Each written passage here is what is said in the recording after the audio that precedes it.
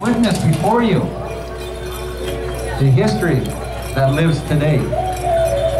For each of these members of the respective tribes, their clans, their families, their societies, they pay homage to us, being who they are today.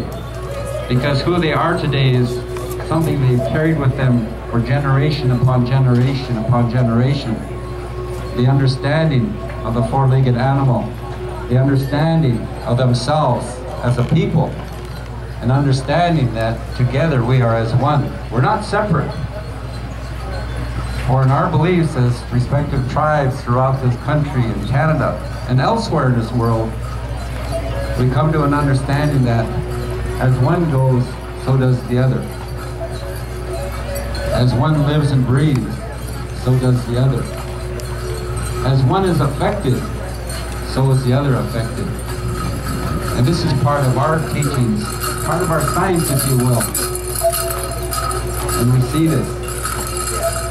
So ladies and gentlemen, the beauty and the pageantry of these people, these horses, our people, the women, the men, the young people, the elders. And if you look at the regalia that they have on their horses and they have upon themselves, there's a story there.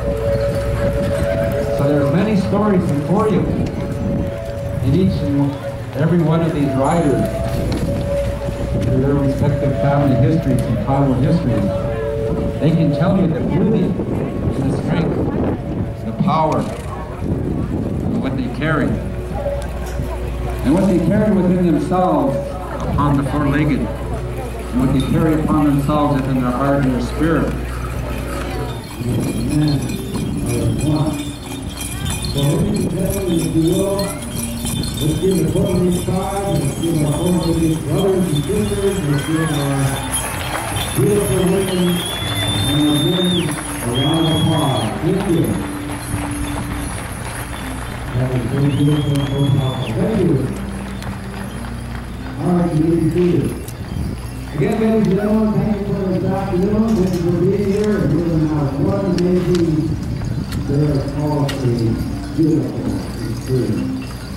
I'll call it beautiful experience. All right, thank you. Okay, I'll turn the mic over to the beautiful young man here, the beautiful chair. I'm getting comfortable with the meeting. Ladies and gentlemen, Ruben.